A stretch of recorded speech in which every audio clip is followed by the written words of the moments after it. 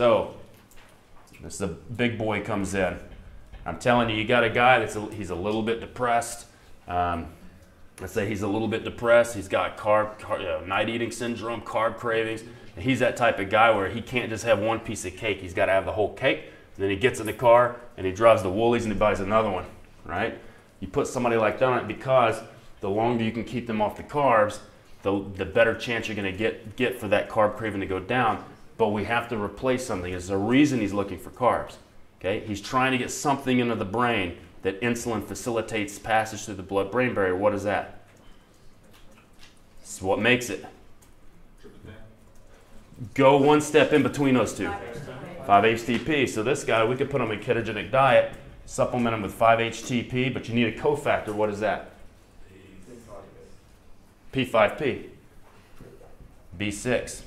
The reduced form, pyridoxal 5-phosphate, reduced form of B6. Okay? Why would we give the reduced form over just pyridoxine? Methylation issues. Methylation issues. Also, keep in mind, if this guy, if he's stressed out and he's big, his liver's doing a lot of stuff, it probably doesn't care about reducing that B vitamin.